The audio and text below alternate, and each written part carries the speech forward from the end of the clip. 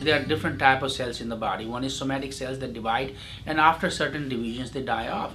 Stem cells are basically different in two ways. One, they can, given the right environment, they can literally divide forever.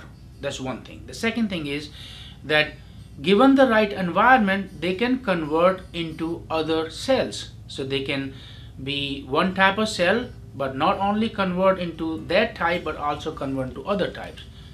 Those cells are stem cells versus the somatic cells, which don't have those two properties that I just mentioned.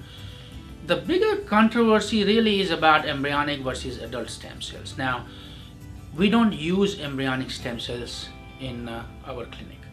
We only use adult stem cells from bone marrow and fat. Now, there are adult stem cells available from umbilical cord, placenta, and a few other places, but we only use adult stem cells from bone marrow and fat, and we don't use anybody else's. We use your own adult stem cells from bone marrow and fat, and they have regenerative power. What they do, these stem cells regenerate what we use for orthopedic conditions, and they will regenerate your ligament, tendon, and cartilage.